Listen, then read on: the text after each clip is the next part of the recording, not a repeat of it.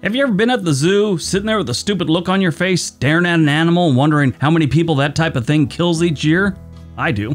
What is going on, everyone? Welcome back to World According to Briggs. Today we're looking at the deadliest animals on the planet. Like I said in the last video about animals, one of the most Googled searches when it comes to animals is how many people are killed by a certain animal species each year. When we did the list for the United States, we learned people really don't get killed by animals too often. It's actually statistically kind of rare. We also learned that people like to get technical and say humans killed the most people over and over and over in the comment section. But they are correct. Humans do kill more humans, and humans are technically animals. But most people understand when a human says animal, they aren't referring to other humans. This list is referring to animals that live like in the great outdoors and zoos in the ocean. They don't have social security numbers or cell phones. And we're gonna look at the whole globe and see which animals on this spinning rock kill the most people each year. All right, let's see what you should avoid.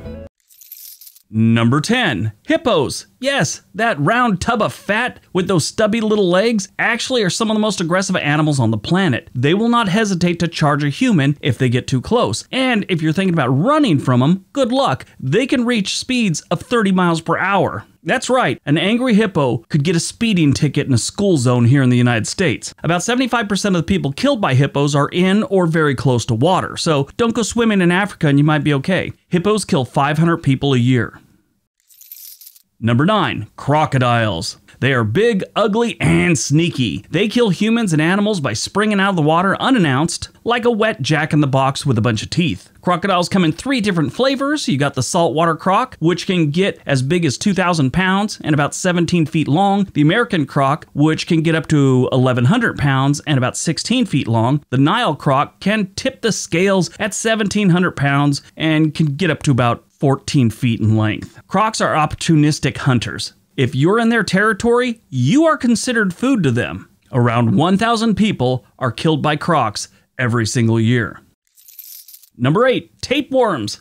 Tapeworm infections, which are usually easily treated, can occur when someone ingests food or water contaminated with the parasite's eggs or larvae, whatever you want to call it. Adult tapeworms can measure more than 80 feet long and can survive as long as 30 years in the host, according to the Mayo Clinic. So these things get in your small intestines and they sit there and they live a good life. They eat some of what you're eating and they just kind of live there. Sometimes they come out when you go to the bathroom, and I'm sure that's a very traumatic bowel movement when you see that floating in your toilet. You just have questions. How long have you been in there? What is going on? Is this an alien thing? What happened inside my stomach that made a worm come out of my butt? Those are questions you'll have in your head if you ever see that. That's how they come out most of the time. You poop it out. But it is possible for someone to go years without symptoms before the infection suddenly becomes very serious and you die. 2,000 people are killed each year from tapeworms. Number 7, Ascarius roundworms. These things are gross. They share a lot of the same ways you get it and everything else like the tapeworms. They get in your intestines. But this isn't like one long tapeworm. You can get a whole bunch of these and they can block one of your small intestines as they grow. And what's really disgusting when they find them in your intestines, it looks a lot like chow mein from Panda Express. Yeah, I'm not gonna be eating at Panda Express for a while. Love their food too. Maybe I just won't get the chow mein. But yeah, that's what it looks like when it's in your intestines. And it's kind of gross. It's kind of extra gross. But yeah, very much like the tapeworm, but they don't stay in your body for 30 years. You usually find out within a year or two. Ascarius roundworms kill 2,500 people every single year. Number 6, scorpions. Everybody knows scorpions can do some damage. There are almost 2,000 scorpion species, but only about 40 have strong enough poison to kill the average person. It's usually those with compromised immune systems, the elderly, and children can actually be killed by other ones, but there's only like 40 that'll kill just about anyone. In the US, we only have one that is considered a deadly scorpion, and that is the Arizona bark scorpion. Here it is right here. And this is a yoga scorpion. It is only deadly to people that are extremely out of shape and attempt it. I love the scorpion. Actually, my favorite Spider-Man villain is the scorpion. Don't know why. He's always been like a B-level super villain. You know, he's not that important, but I've always dug him. I don't know why. Scorpions, not the one that fights Spider-Man, real scorpions, kill 3,250 people every single year.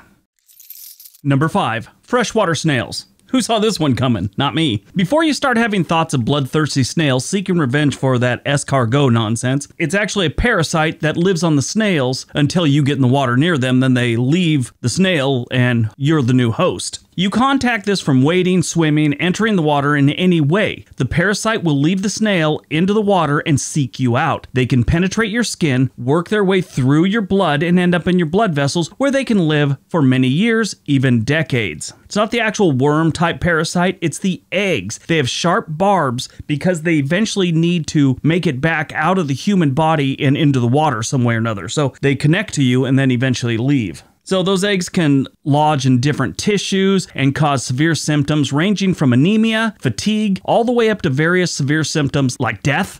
That's a symptom. And about 10% of the people get different chronic diseases from this. The good news is you really don't find it too often in North America. It's really Asia, Africa, and South America. 10,000 people a year die from this. Symptoms include a rash, itchy skin, fever, chills, cough, headache, belly pain, joint pain, and muscle aches. About 10,000 people die a year from this. It is possible to recover with medication, but you got to know what's going on and they got to figure it out before they give you the medication.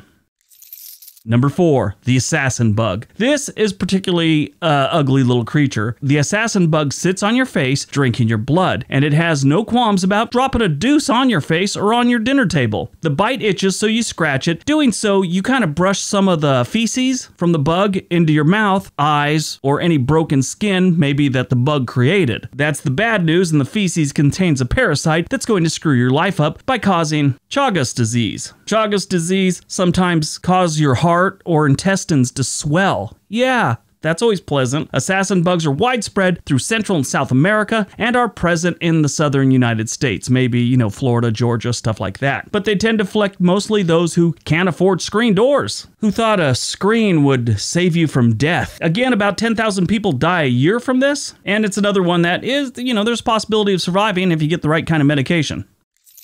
Number 3, the tsetse fly. When I was a teenager, my dad would tell people that I had the sleeping sickness every summer because I would sleep until noon. I didn't know it was a real thing till much later in life. It is a real thing. The African sleeping sickness is caused by a parasite carried by the tsetse fly. The sickness includes fever, headache, joint pain, itching. Later stages of the sickness include behavior change, confusion, and poor coordination, and sleeping, I guess. There is a treatment for the parasite, but sadly, most people that it affects are in rural areas or live in serious poverty in Africa and different places like that, to where they don't have access to the medication and the medical care they need, so it can become chronic and kill you. 10,000 people a year die from the tsetse fly's sleeping sickness.